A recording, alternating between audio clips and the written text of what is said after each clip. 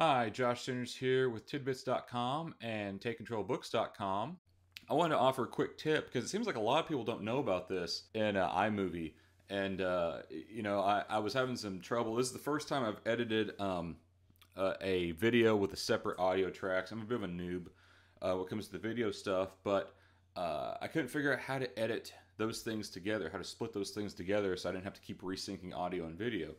And it seems like a lot of people don't know how to do that, and they've been doing it this painfully slow way where they keep redragging the audio back in and syncing it back up. And it turns out there's a really easy way to do all this. To if you want to split three tracks here at once or two tracks or whatever. So like I just selected my video and my two audio tracks.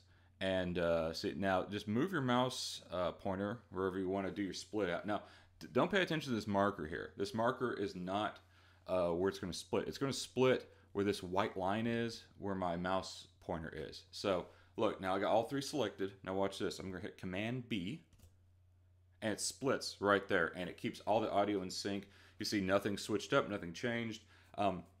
So if you have something like this, you've been recording a game or whatever, and you got your commentary separate from the rest of your video and your audio, well, look, you can split all three there at once. You don't have to go through this painful process of just resyncing stuff and just making your life miserable. And if this is the only thing you need at Final Cut Pro, I just helped you save $300. So I hope this video helps, and if it did, be sure to like and subscribe. Thanks.